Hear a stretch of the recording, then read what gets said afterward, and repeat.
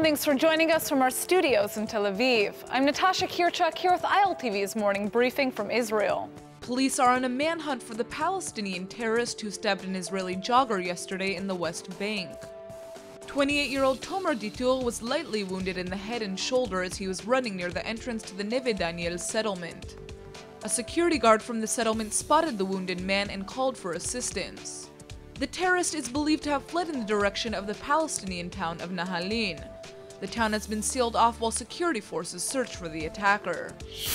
After years of hesitation, the White House has agreed to allow Israel to purchase the Boeing KC-46A Pegasus aircraft tanker.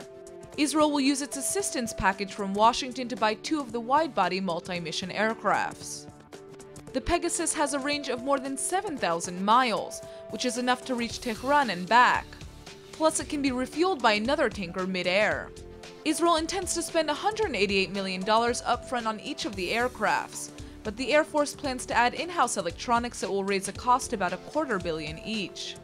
The new tankers are expected to make long-distance missions easier. The Israeli Prime Minister has unveiled a new plan to surround the entire state of Israel with a security fence.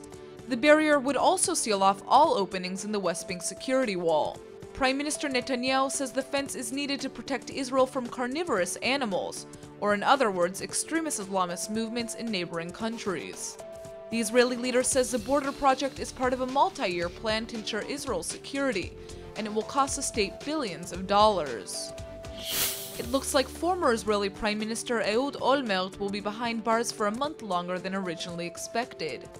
Olmert pleaded guilty to obstruction of justice in the Talansky and Holy Land corruption cases in which he was previously convicted. He's now expected to serve 19 months in jail. Olmert will be the first former Israeli Prime Minister to go to prison when he starts serving his sentence next Monday. He's been found guilty of taking bribes from businessmen in the early 2000s to promote the Holy Land real estate development project in Jerusalem. That's all for now. I'm Natasha Kirchak, and see you later with our main daily broadcast from Israel at 2 p.m. Eastern Time.